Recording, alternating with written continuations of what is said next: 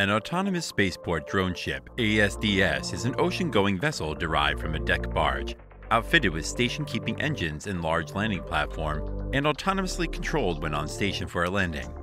Construction of such ships was commissioned by aerospace company SpaceX to allow recovery of launch vehicle first stages at sea for missions that do not carry enough fuel to return to the launch site after boosting spacecraft onto an orbital or interplanetary trajectory. At this point, SpaceX could claim to be both a rocket company and also a maritime shipping company.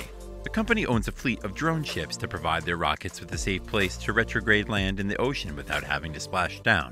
In the past, they had additional ships for fairing catching, Dragon capsule recovery, and other support efforts. One of the most critical aspects of SpaceX's quest for reusability of its space hardware is the recovery of its boosters, and to achieve this, they decided to land its boosters on the sea. These are made to land on large drone ships to prevent from losing the boosters and to be easily transported back to land. After many successful landings, the large and dependable drone ships have become a vital link in SpaceX's dream to make space travel affordable. Recently, SpaceX added another drone ship to the pair it had in service already, and the company welcomed its newest drone landing ship with an announcement by Elon Musk on Twitter. Welcome to the SpaceX, a shortfall of gravitas. Stay tuned as we explore SpaceX's insane new drone ship. To the armchair engineer, landing a rocket in the sea is just plain suicide, as many things can go wrong. To start with, when floating on the sea, the drone ship or barge is small compared to the land available for the booster to land on. Compounding the problem is that the drone itself can be knocked around on sea more than 300 kilometers off the coast. Combining the size and the instability of the stone ship, the booster can miss the drone ship and crash into the sea, making it harder or even impossible to recover. SpaceX has 3 operational drone ships, which include Just Read the Instructions 2, JRTI, and a shortfall of Gravitas ASOG, operating in the Atlantic for launches from Kennedy Space Center and Cape Canaveral Space Force Station. And of course, I Still Love You, OCISLY, operating in the Pacific for supporting missions from Vandenberg Space Force Base.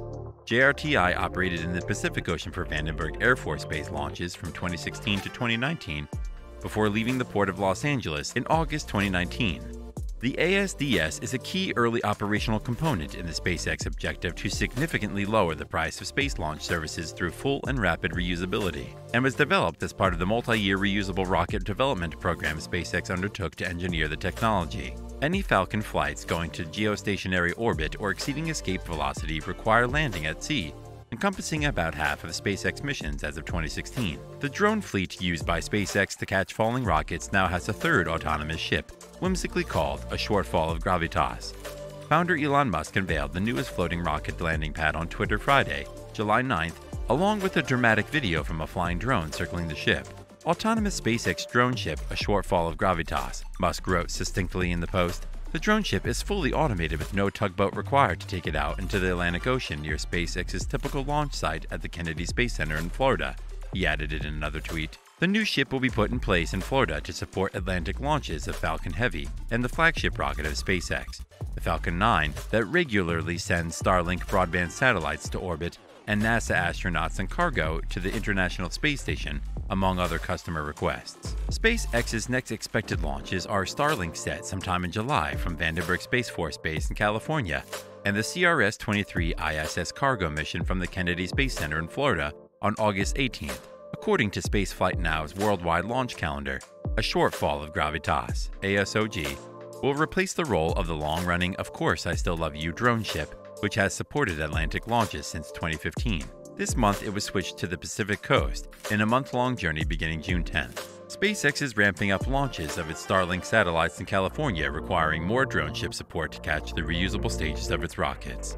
Meanwhile, ASOG will work in the Atlantic alongside SpaceX's other drone ship, Just Read the Instructions, JRTI, which moved to Port Canaveral from the port of Los Angeles in 2019. It appears the drone ships may work together to catch reusable side boosters from forthcoming launches, if a Twitter conversation in 2018 still holds water, so to speak.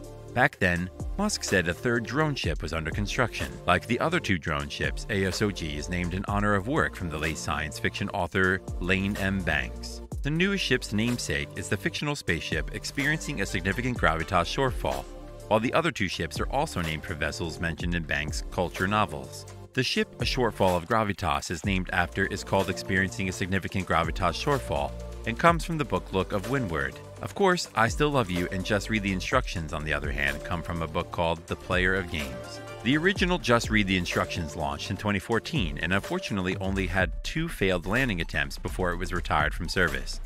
Its successor, as well as Of Course I Still Love You, picked up the slack on the East Coast, Port Canaveral, and West Coast, Port of Long Beach, respectively. A shortfall of Gravitas will be joining Just Read the Instructions to support the company's operations on the East Coast. Originally announced in 2018, a shortfall of Gravitas was supposed to launch in the mid-2019. However, it was delayed a bit before finally being completed this month. It is actually an upgrade from its siblings in that it won't require a tug to reach the rocket's landing area. It will have a lot more to live up to, though, after some original hiccups due to technical difficulties. Both other drone ships have racked up impressive number of successful landings, with 39 successes and 6 failures for Of Course I Still Love You, and 17 successes and only 1 failure for the Just Read the Instructions 2. The last 14 attempts at remote landing on ASDS were successful, including 3 in June 2021. A shortfall of Gravitas has yet to build up such a track record, but the underlying engineering should be the same. ASOG's arrival has also come as SpaceX is ramping up work on its Starship prototype series that is meant to test out a spaceship that could one day be used as the backbone of Mars settlement scheme by the California company. SpaceX hopes to do an orbital test of Starship soon and is targeting July, but is waiting on certification from the Federal Aviation Administration in a process that typically takes months at the least. Starship launches from nearby the village of Boca Chica, Texas. According to Elon Musk, its new floating platform for rocket landing stands out because it works autonomously, that is, without the need for a tugboat to transport it to the launch site.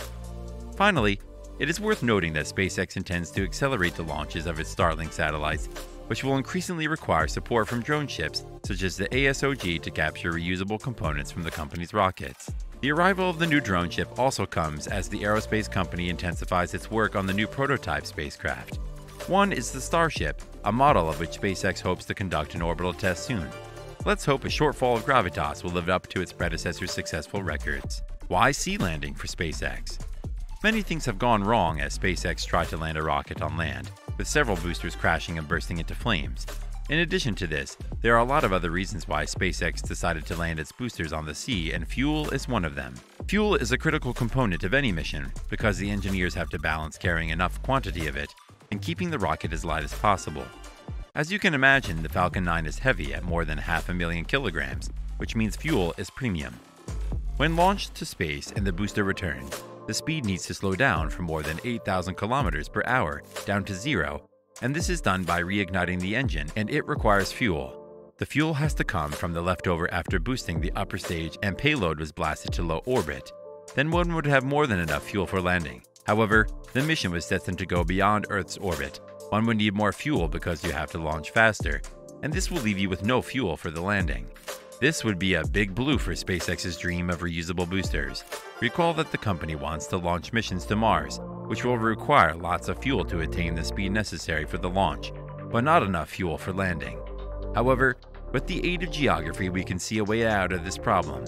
When SpaceX launches from Florida, a ticket heads set over the Atlantic Ocean. Therefore, making the ticket land at sea and not having to return to the launch site will reduce the fuel required because the distance is shorter.